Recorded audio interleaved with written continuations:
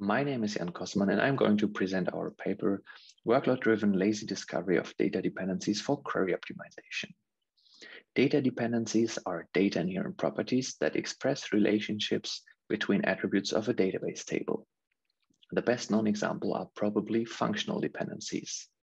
In our paper, we also consider order dependencies, where one attribute orders another attribute, and unique column combinations that are also known as key dependencies.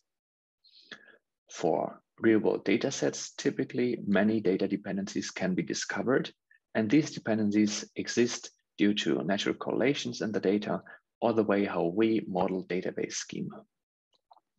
Now, data dependencies can be used for query optimization. For example, for query 10 of the TPC-H benchmark that we can see here. After a couple of joins in this query, we have a large group by statement in the end. And the first attribute of this group by statement is the customer table's primary key, cust key. By the definition of the primary key, this attribute functionally determines all other attributes of the table. And because of that, grouping on other attributes than on the primary key will not change the result of the group by operation. This allows us to eliminate all other attributes from this group by and execute a potentially more efficient query plan.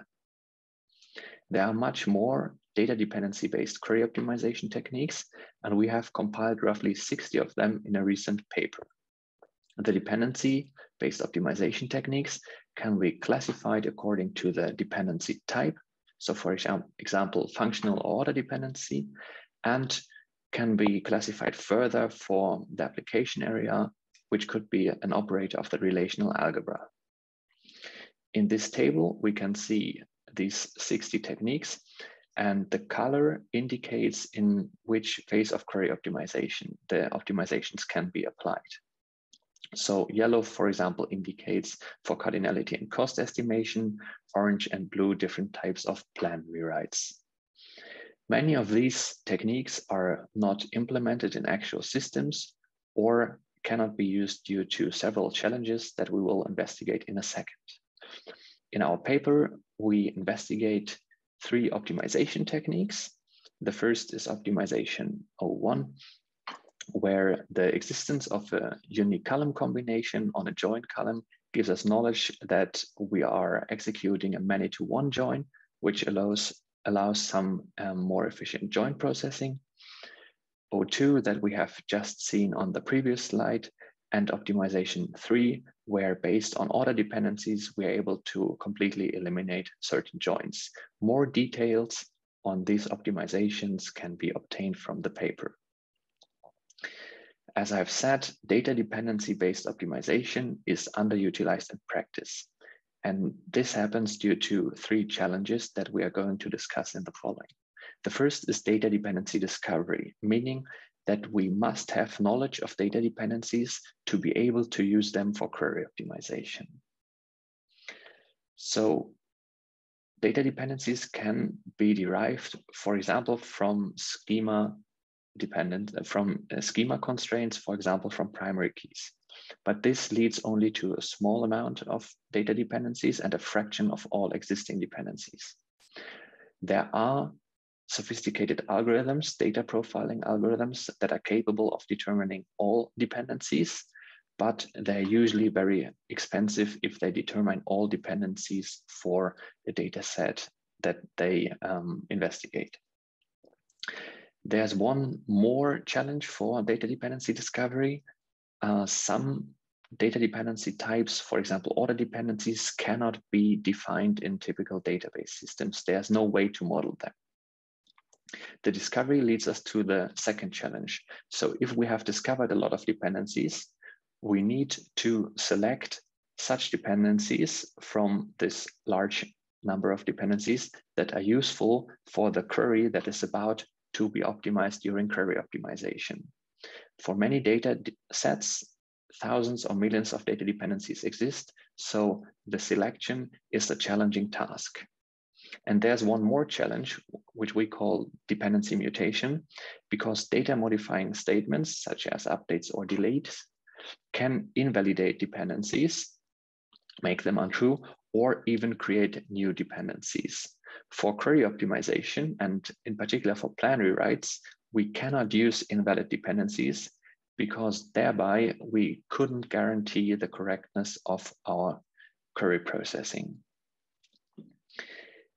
Now, to overcome the challenges I have presented, we can ask the simple question, why should we even try to handle all dependencies? So why should we try to discover all of them, select the suitable ones from this large number of dependencies and bother maintaining a lot of them? We could just concentrate on the beneficial ones. But how do we determine the beneficial ones? And this brings us to our contributions. We present a system that is able to derive beneficial dependency candidates from the currently processed workload. Furthermore, we present a collection of techniques that are able to handle dependency mutation in an efficient way. We integrate our system into the open source database system Highrise and evaluate the performance impact and the overhead of the dependency discovery and selection with a join order benchmark and 2 TPC benchmarks. Let's have a look at our approach in more detail. First, we're going to look at the dependency discovery and selection part. Remember that we have the goal to only consider promising or beneficial data dependencies and not all of them. We're going to look at a simplified figure here. More details can be obtained from the paper. First, we are just seeing the database system here. It could be any database system. In our case, it is Highrise.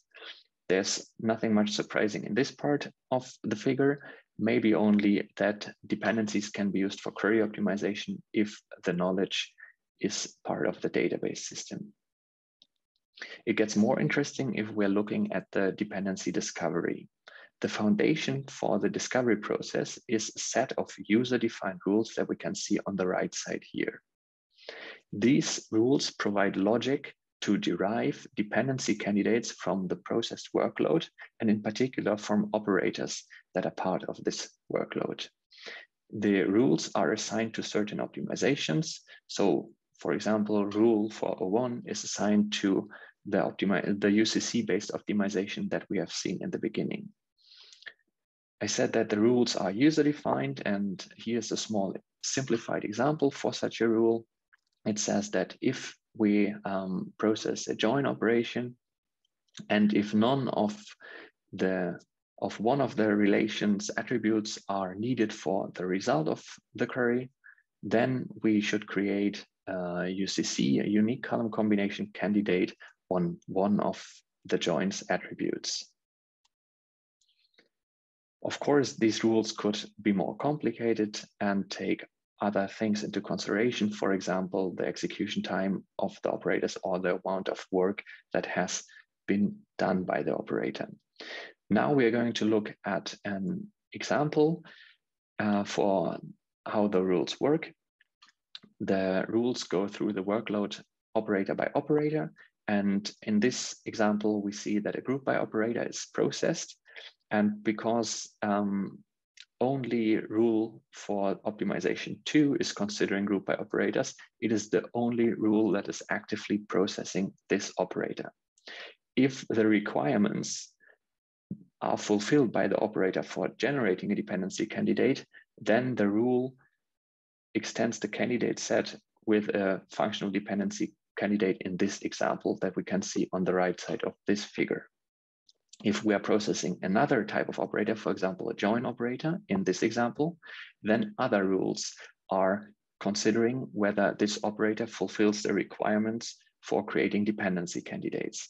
In this case, it is the join operator is processed by rule 401 and 401, but only the latter one is creating a dependency candidate. In this case, an order dependency. In the next step, the dependency validator is taking the dependency candidates and actually determining if they are valid on the data that is stored in the database system. For the validation, we make use of the efficient runtime operators of Highrise and of techniques from existing data profiling solutions, for example, of sampling. The dependency validator determines two different dependencies that are actually valid on the data, in this case, an order and a functional dependency. Now we're going to look at the evaluation of the dependency discovery overhead and the performance impact of our approach. Of course, the overhead of the dependency discovery depends on the dependency type, for example, or on the data set at hand. We investigated multiple benchmarks to see whether dependencies are widely applicable, and our experimental setup removed all schema-defined constraints, runs the workload, then triggers the dependency discovery and reruns to workload to investigate the impact. We start by looking at figures for the real-world database join order benchmark, and we can see that the performance impact is substantial. So we are saving roughly 27% of the execution time for the complete join order benchmark, or 11 seconds. And even more interesting, in comparison to the overhead for determining dependencies, this is much more, as the overhead amounts only to half a second or 1% of the workload's runtime.